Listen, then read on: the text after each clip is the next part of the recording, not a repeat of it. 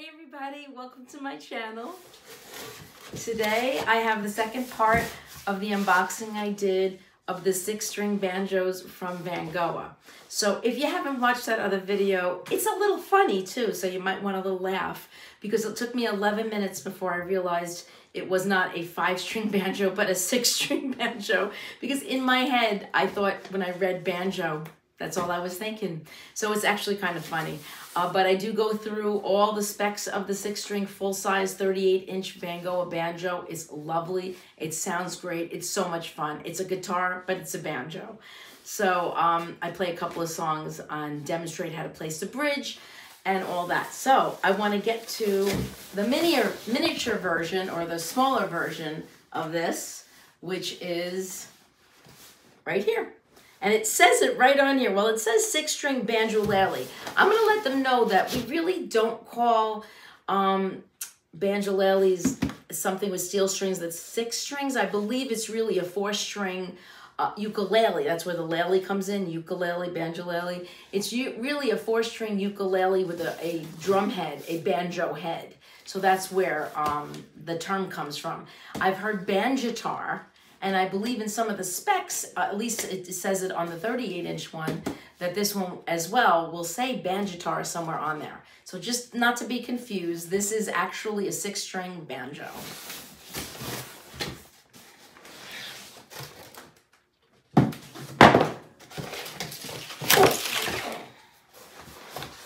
And just like the other one, you get a really nice gig bag. It's very thick material. It's not thin. It has padding, and you get a goodie bag. Oh, this feels even filled with more good stuff. So let's see what that's going to be about. We'll open the goodie bag after, because I found that most people just want to get to the instrument, and I don't blame you. So do I. So just quickly, it's got the straps for backpack, and this is even more portable and lighter.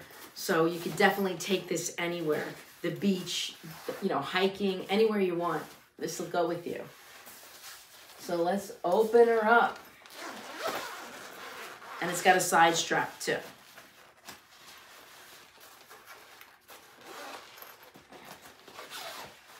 Okay. It's got a little nice thing that you can, the other one had this too, I didn't mention it, but to hold the neck in place, which is very nice. I've only actually seen that in higher end guitar or uke cases, so that's actually quite lovely. So, and you have your Vangoa embroidered F clef, which is really nice. Everybody uses a G clef. This is an F clef. And the bridge is right here, which it'll have to be placed as well, which isn't really too hard. They give you a tool to do it, so they make it even easier. And the bridge can only go in one direction. Banjo bridge is a little more tricky because they have the high G string and then on the bottom too, so there's 2 high strings. But this is not tricky at all because the thicker pieces of wood here have deeper ridges, and that's for the wound strings. And then it goes down for the thinner strings, see? So that'll be easy to place. Okay, dun, dun, dun, dun, dun. I'm showing you before I can even see it. Is it nice? Wow, look at that. I believe this is also mahogany, just like the other one. But now I know the neck is not rosewood, it's okame. I'm going to get up close so you can see it.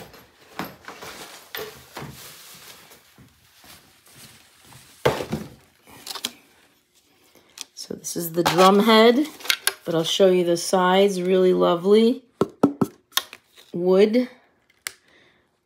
Closed back tuners, see? They have also the little F clef for the Vangoa label. Beautiful Vangoa wood carved, like almost like wood burned, right? F clef that has a truss rod, which is really nice. Because if the neck is bowed a little, are there any problems, it's good to have a truss rod. Just like the other one, you can take this off, but you'd have to see these tiny screws. I won't be doing that. You have to use a little tiny screwdriver and you can remove the back. But in this one, it's not necessary to remove it in order to adjust the tightness of the head, which is really nice. Feels pretty tight, but you never know. Okay, so this plastic thing here is what I'm referring to as the guide to help you place the bridge. So let's take this parchment paper off so you can see the nice okame neck. It's very smooth. The other one was smooth as well.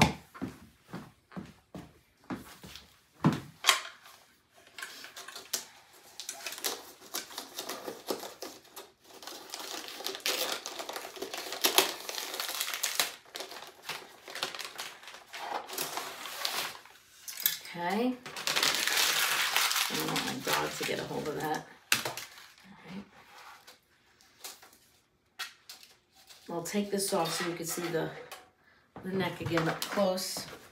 And again, this is your guide. Only goes one way. Now this one does not say Remo drumhead. It doesn't mean it's not, but it doesn't say it. So I would have to look on the specs, and I'll put it on the video when I'm editing, whether it's a Remo drumhead or not. It's frosted.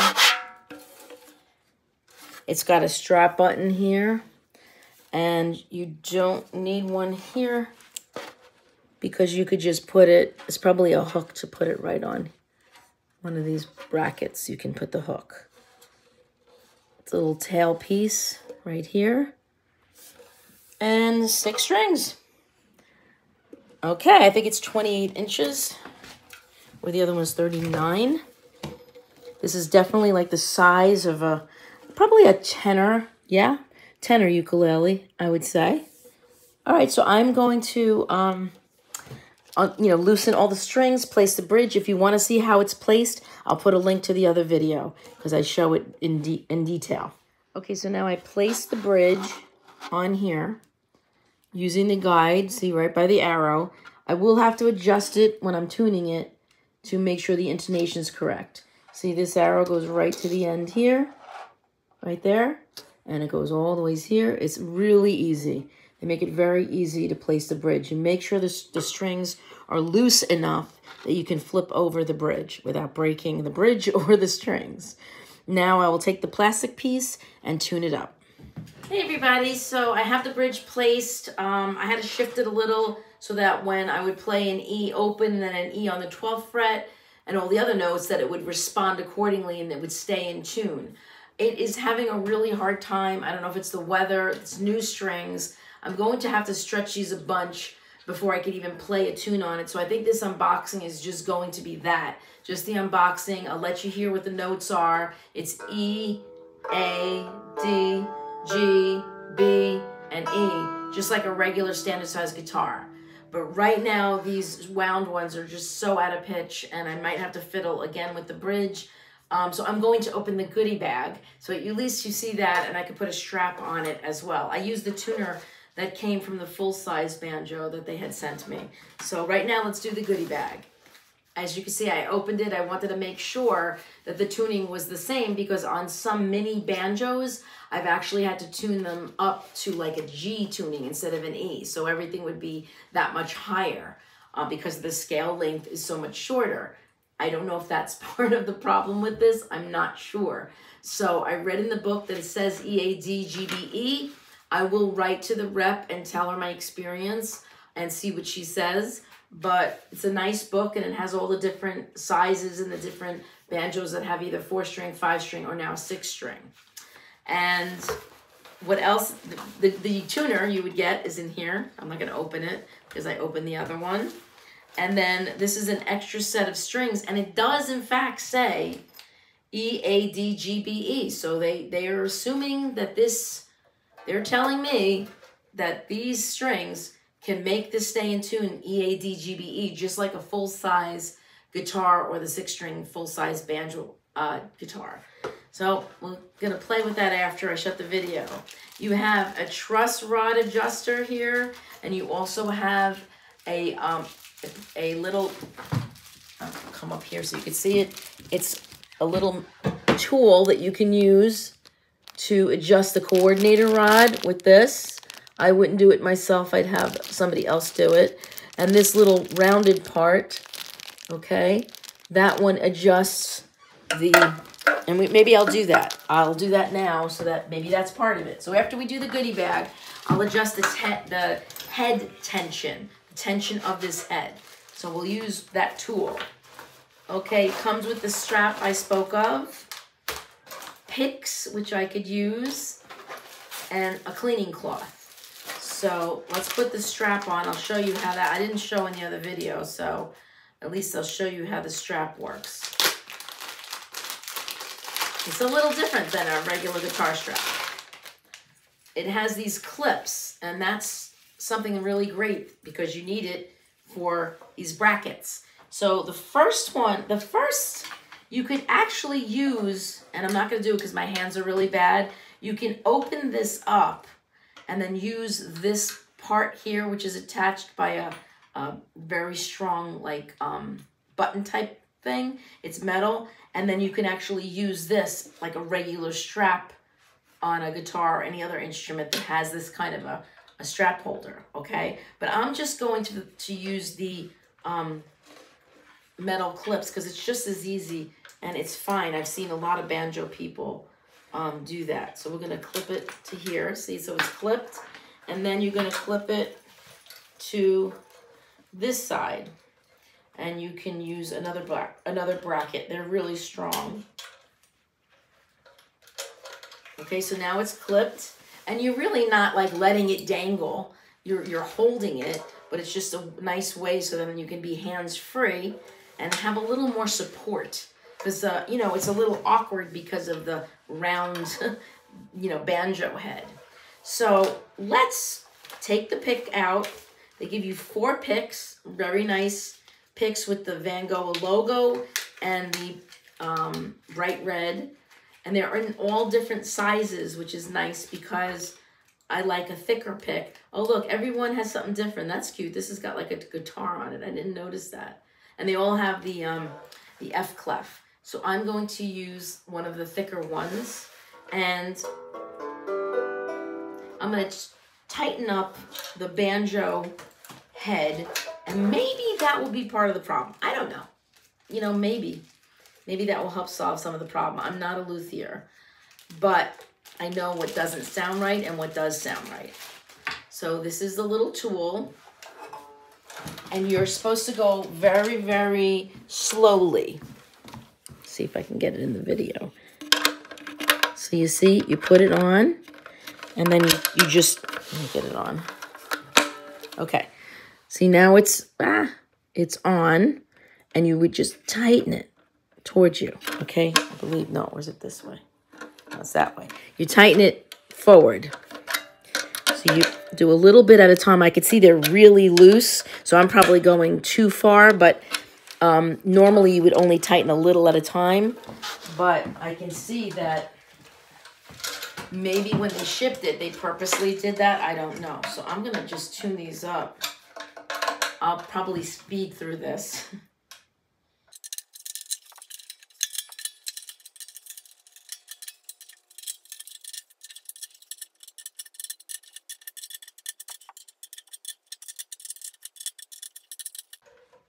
Okay, I tightened them all a bunch because they were very loose, and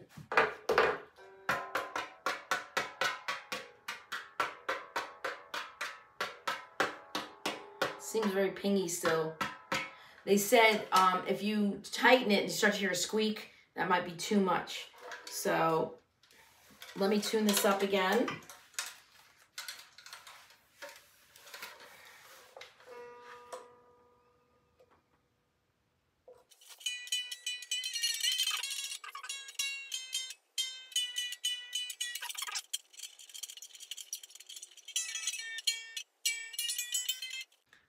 Okay, I'm going to shut the video and play with this and see if I can get this to stay in tune.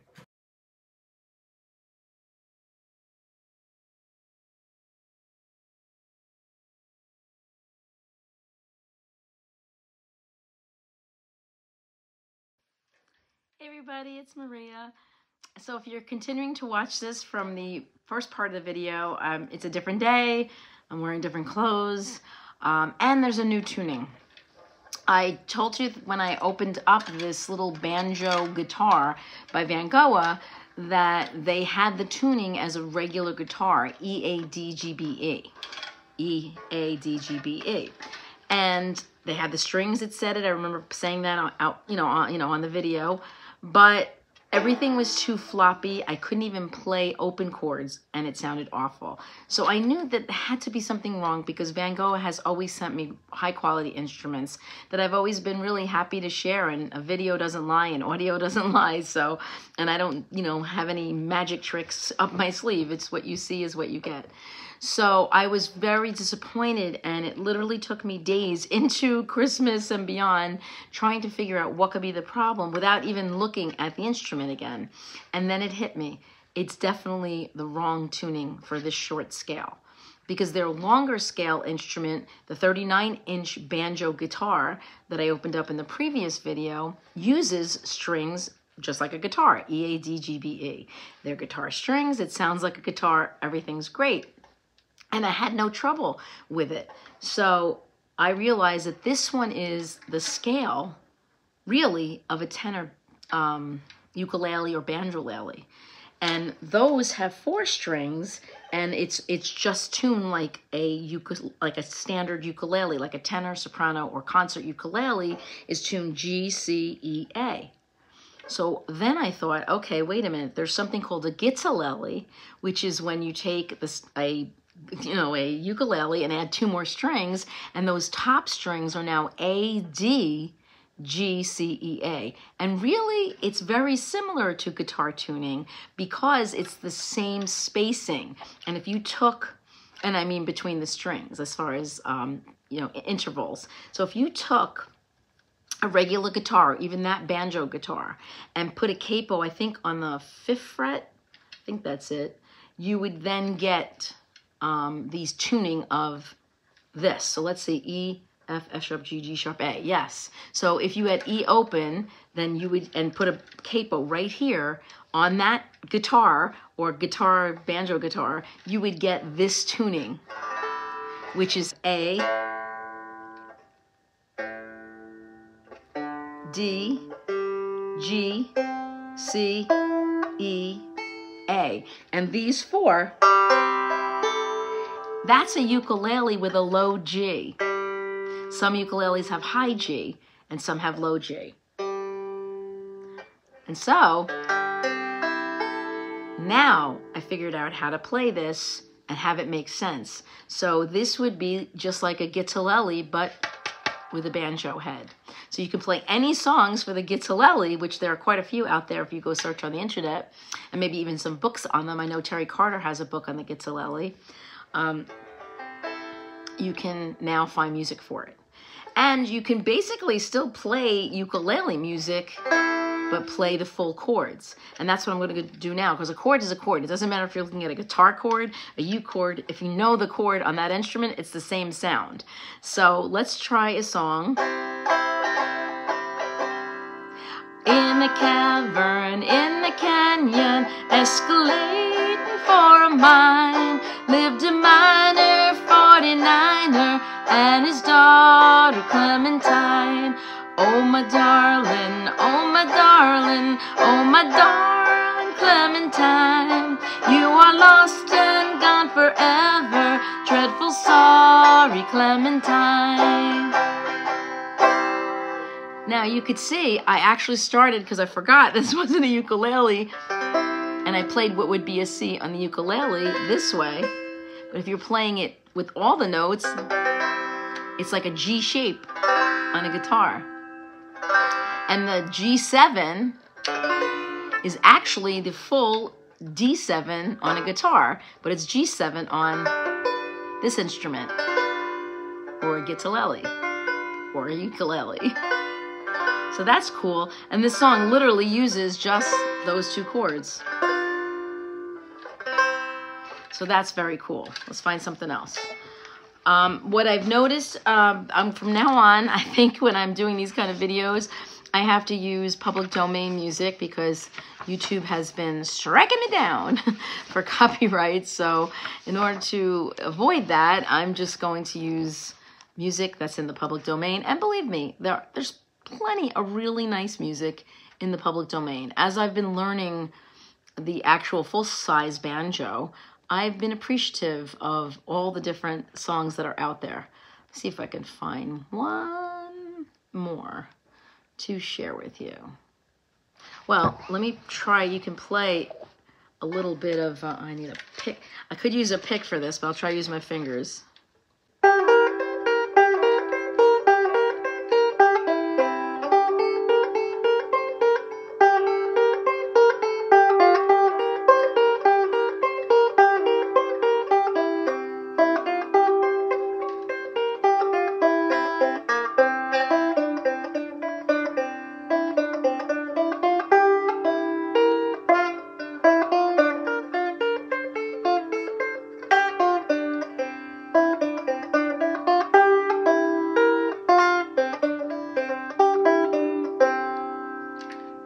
Played in a while, but you can do that and still practice ukulele tunes, finger picking, what do they call it, finger style, flat picking you can do. So that's cool. Now I understand. I didn't get it and it was driving me crazy and I wasn't really happy with it because it wasn't working the way I thought that it should. And now it makes all the sense in the world. Why? Because it was the wrong tuning. And now the strings feel so much better. They're staying in tune. They're definitely, the intonation is better at the 12th fret. More than that, I could play chords and it sounds good. I don't think there's anything more in this particular book. I know I played some songs yesterday. Let me look at one more book.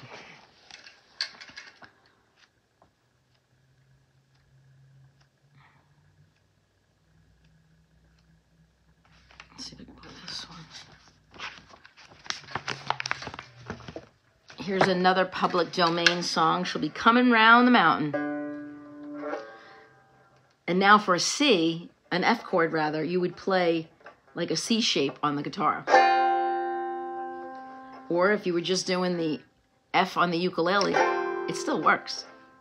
Just don't hit those top string. But if you want to hit the top string, hit the full chord. I come from Alabama with the banjo on my knee. Gone to Louisiana, a true love for the sea. It rained all day the night I left, the weather it was dry. Sun so hot I froze to death. Susanna, don't you cry. Oh, Susanna, don't you cry for me.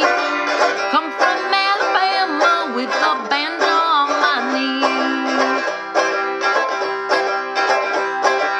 Had a dream the other night when everything was still. Thought I saw Susanna coming down the hill. Buckwheat tooth was in her mouth, tear was in her eyes. Said I'm coming from the south, Susanna, don't you cry. Oh, Susanna, don't you cry for me. Come from Alabama with a banjo on my knee. Oh, Susanna, don't you cry for me. Come from Alabama with that banjo guitar-lele. Get your banjo-lele on my knee. Now I feel so much better about this instrument and it works. Now it works. Now I could say, I could see myself using this because remember before I was like, I can't see myself using this. So yeah, now it's a very nice instrument by Vangoa. We just had to figure out the tuning. Thanks so much for watching and thank you, Vangoa. Take care. And look at this little munchkin. She's so patient. She's so patient. Look at her. Look at her. She's such a patient girl. Be well, everybody. Take care.